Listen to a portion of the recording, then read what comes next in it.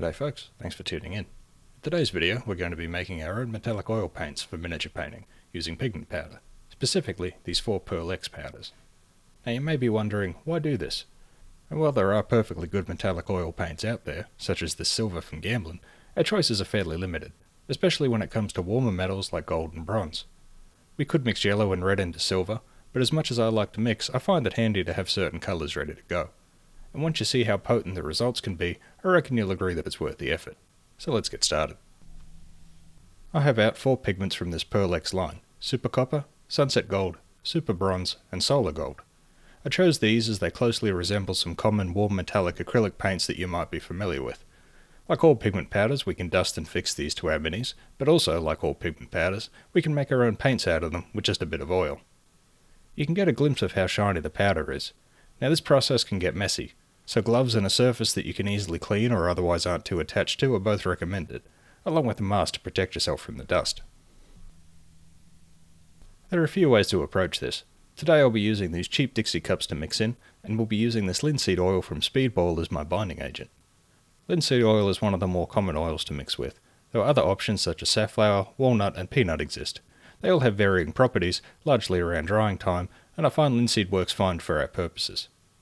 We can use pipettes to transfer our oil if we wanted to be a bit more careful, but you'll see shortly that they're not at all necessary, and we'll be putting our paint into these cheap dropper bottles. Ultimately we're looking for something like this, which again may be familiar if you're coming from acrylics. An easily accessible paint in the dropper bottle to ensure that we're only using as much as we need. Now these were made with a different brand of powder, but have lasted me for well over a year now. We'll also need something to stir with. I prefer old brushes as the bristles really help to break up the powder. With how cheap synthetic craft brushes are, you may want to have a couple dedicated to this purpose. I've also got a dropper of thinner on hand, as adding some of this will affect the viscosity and also slightly cut down on future drying time.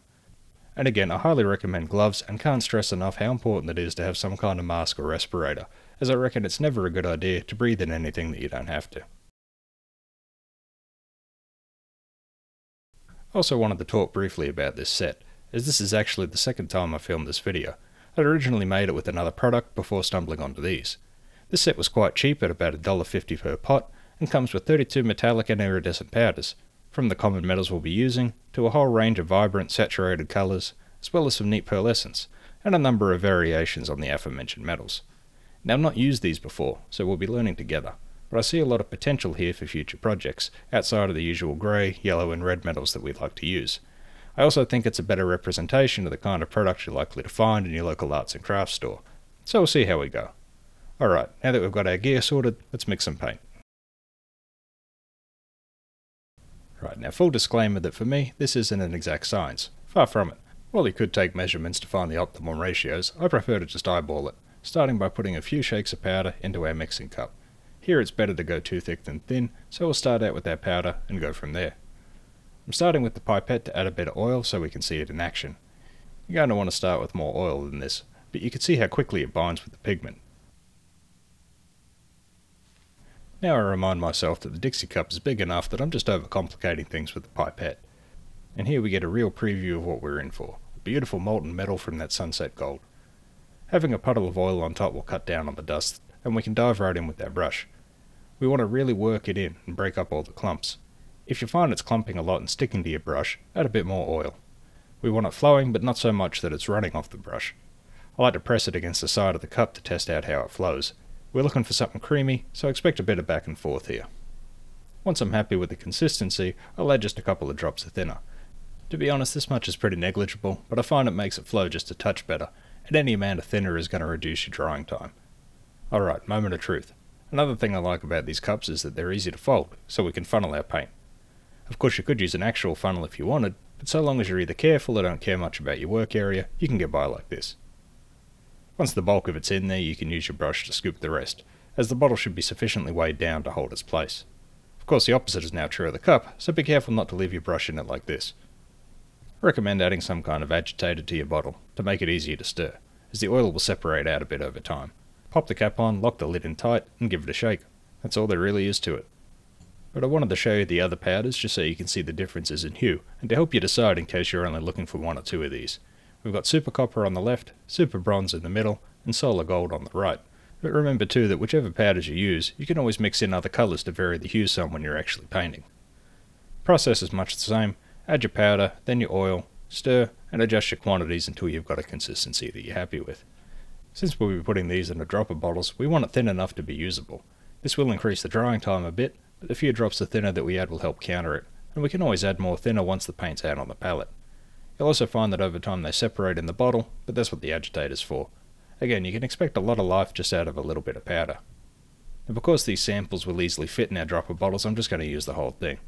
But I recommend leaving some powder spare in case you need to thicken up your paint. If you later find that your paint isn't quite what you expected, you could always add more oil or powder to your dropper bottle using a pipette or small measuring spoon. I really do enjoy that effect, and I'm excited to see what some of the more outlandish colours will give us. Let me know if you'd like to see a video on those.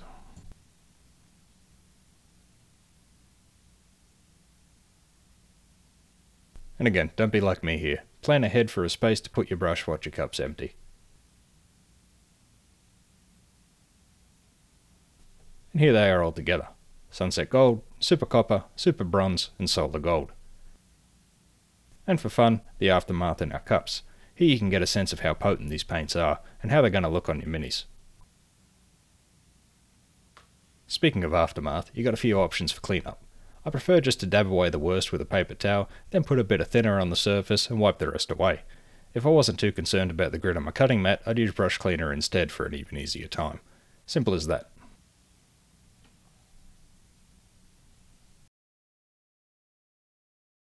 So now that we've got our paints made, I wanted to show you one of them in action, so you can get a peek at the possibilities. Here I have our darks in purple and asphaltum, both of which I'll be using as a foundation for our Solar Gold, as well as the gold on its own. Just a quick shake of the bottle and you can see how well that paint flows, while still retaining a nice shape on our makeshift palette.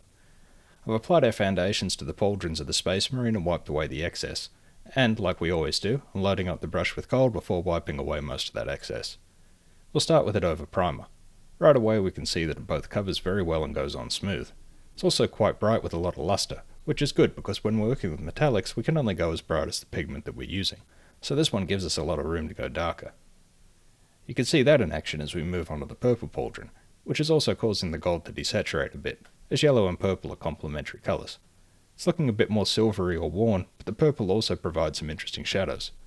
We can restore more of that gold by layering on more paint, giving us more control over the final look. Conversely, the asphaltum foundation is giving us a deep, rich golden brown. Maybe not at first, but as it mixes it's definitely taking on a darker tone, and that brown is likewise giving us some really nice shadows. Now I will say the metallic flakes are a bit larger than I was expecting, but this is common with cheaper powders. This also isn't necessarily a bad thing, just something to be mindful of, and they really do pack a punch in terms of luster. This is just a quick demonstration, but hopefully it's giving you some ideas of what's possible with these. I suspect that there are some Custodes players in particular out there who are feeling a little bit excited right now. And for comparison, here's our Pearl side by side with some Green Stuff World Gold pigment powder, mixed in the same way, applied over the same foundations. Again, our flakes are noticeably bigger on the left, but so is the impact.